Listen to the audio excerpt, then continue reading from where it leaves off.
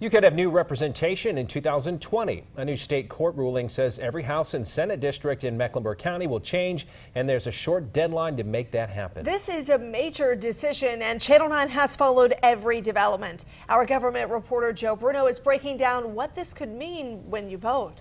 2020 state House and Senate races are in flux. A three-judge panel struck down dozens of districts today. Now lawmakers are 2 weeks away from having to address this.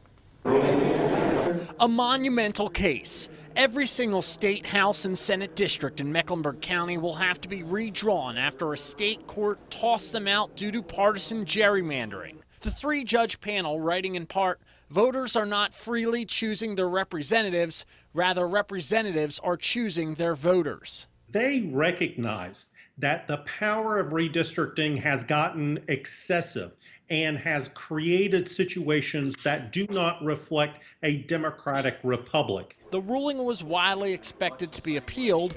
State Senator Phil Berger announced, though, that that will not happen, saying while he disagrees with the ruling, we intend to respect the court's decision and finally put this divisive battle behind us.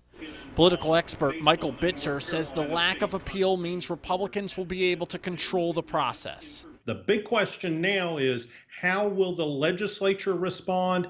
And if they don't respond to the court's liking, will the court intervene and draw the districts? The legislature will now have 2 weeks to draw new districts. That's a tight time frame. Filing for the 2020 election is in December, the primary is in March, and as of now, no one knows what district they will be in. The ruling does not just impact Mecklenburg County. In total, 57 House and 21 Senate districts will have to be redrawn. Other counties impacted include Gaston, Union, Anson, Stanley, Cleveland, Cabarrus, and Rowan.